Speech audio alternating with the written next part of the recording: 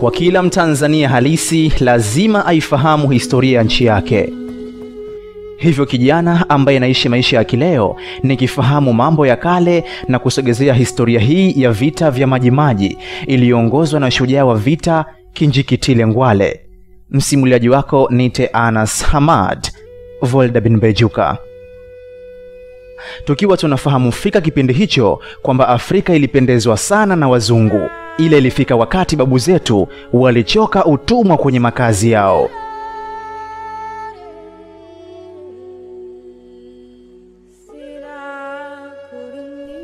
Vita vya Maji vilianza katika vilima vya Umatumbi kaskazini mwa mji wa Kilwa mnamo mwezi Julai mwaka 1905.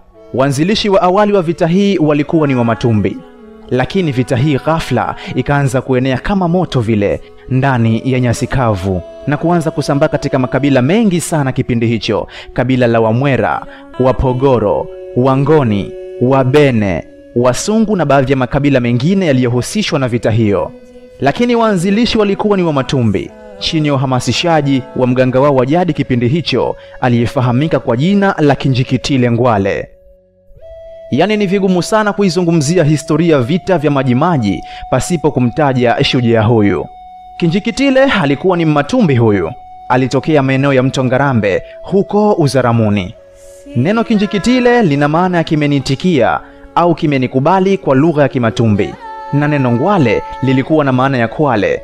Kinjekitile alipewa jina hilo la kwale kama utani tu, sawa na majina ya kileo, yani Anas kumwita Volda. Kinjekitile walimpa jina la kwale sababu walikuwa wanazunguka sana kutembea na kuwashawishi watu waungane ili waweze kumpindua na kumpiga vita Mjerumani. Ndipo hapo walipoamua kumbatiza jina la kwale, kwa Kimatumbi ni Ngwale, lakini jina lake halisi alikuwa anaitwa Kinjekitile Bokero. Mjerumani alipokuwa ametawala Tanganyika alikuwa ni mkatili sana, hivyo babu zetu hawakupenda tena mateso.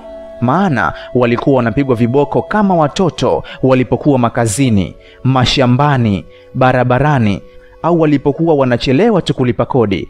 Walifanya kazi bila mshahara, muda mwingine walikuwa wanapewa ujira mdogo sana. Wakati mwingine babu zetu walitumiwa kama ni usafiri wa Mjerumani. Yaani hii inasikitisha sana. Yaani walikuwa wanawabeba kwenye machera walipokuwa wanakwenda kwenye safari zao. Wazee wetu walikuwa hawana uhuru wala amani, ndipo hapo sasa walipoamua kupigana ili kujenga himaya yao.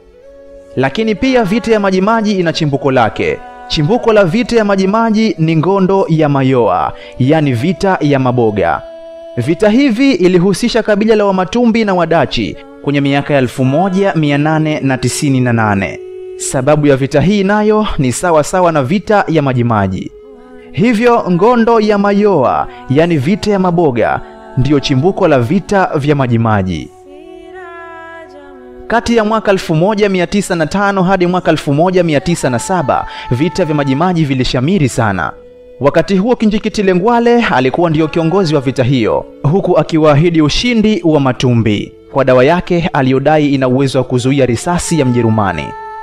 Lakini hapa historia hii ndipo ilipoanzwa kuvurugwa. Maana Septemba 21 mwaka 2006 mwandishi maarufu wa gazeti la Tanzania Daima Bwana Alois Menda alikuja na hoja ngumu sana ikiuliza, Kinjekitile alikuwa ni shujaa wa vita au ni mshirikina? Yaani sifahamu walikuwa na nia gani hapo, ila hoja hii ni pevu mno. Si hayo tu, nyingine pia ilidai kuwa historia ya Kinjekitile ilipotoshwa, ambayo nayo iliandikwa na mwandishi Evarist Masuha kwenye gazeti hilo hilo la Tanzania Daima la Agosti 21 mwaka 2008. Sasa ili kutengeneza historia madhubuti kwa vizazi vijavyo, ndiyo maana nimekusogezea ukweli wa historia hii ya vita vya Maji, jinsi babu zetu walivyopambana na Mjerumani.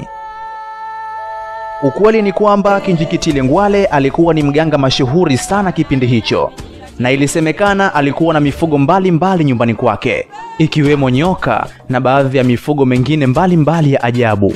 Kinjekitile alipokea dawa hiyo kwa roho iliyomjia kwa umbile la nyoka na kuanza kumburuza hadi chini ya maji ya mto Rufiji. Na alipoibuka baada ya siku 2, aliibuka akiwa na mzizi aliyodai kuwa aliambiwa na mizimu ya Bokero. Mizizi hiyo ina uwezo wa kuzuia risasi ya Mjerumani. Baada ya hapo akachukua mtama, punje za mahindi akachanganya na maji, kisha akawapatia watu wake na kuambia wajipake, huku akiwaambia watamke neno Maji, Maji, ili mashambulio ya risasi ya Mjerumani zisiwapate, yani hata kama zikiwafikia basi zigeuke na kuwa maji. Neno Maji ni kwa lugha ya Kimatumbi, ikiwa na maana ya neno maji kwa lugha ya Kiswahili. Mzimu wa mzee Bokero umesema kwamba ukichukua dawa hiyo ukachanganya kwenye maji na ukaoga, mtu mweupe hata kama atapiga risasi yake itageuka na kuwa maji. Na kwa kutumia silaha zetu za jadi tutapambana mpaka mwisho ili kuhakikisha tumeutokomeza utawala huu wa watu weupe. Wanakijiji tupo wote? Ndio! Hapo Matumbi akaingia kwenye vita ya hiari ili kuweza kupambana na Mjerumani kwa kutumia silaha zake za jadi tu, huku Mjerumani akiwa na mtutu wa risasi.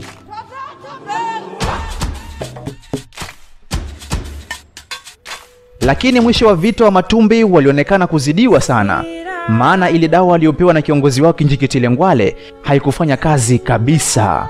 Maana kile walipokuwa wanasema neno Maji, Maji, ndio walizidi kupukutika, na hatimaye maafisa wa Kijerumani 15 tu ndio waliouawa. Baada ya vurugu za vita hiyo, Wajerumani walimkamata Kinjekitile wakamnyonga kwa kesi ya uchochezi.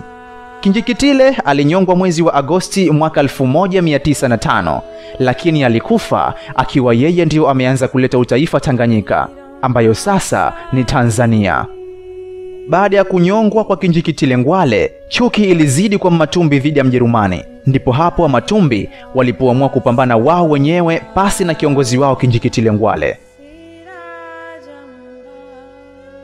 Mwaka 1905 hadi mwaka 1907 watu wasiopungua 75,000 walipoteza maisha yao ukanda wa kusini mwa Tanzania, na katika eneo la Ruvuma zaidi ya watu 1,000 pia walipoteza maisha yao baada ya vita hiyo. Ndipo hapo Matumbi alipoonesha ishara ya kushindwa. Baada ya kupita mwaka 1905 hadi mwaka 1907, vita hii iliendelezwa na mashujaa wengine waliofuata, maana Kinjekitile aliunganisha makabila mengi sana Tanganyika. Hivyo mtu ambaye anaifahamu vizuri historia ya Tanzania na akapata nafasi ya kufika mjini Songea mkoani Ruvuma na asitembelee kwenye makumbusho ya vita vya Maji katika eneo la Mahange mjini Songea, atakuwa amefanya kosa kubwa sana, maana hapo kuna kaburi la mashujaa 66 walionyongwa na Wajerumani.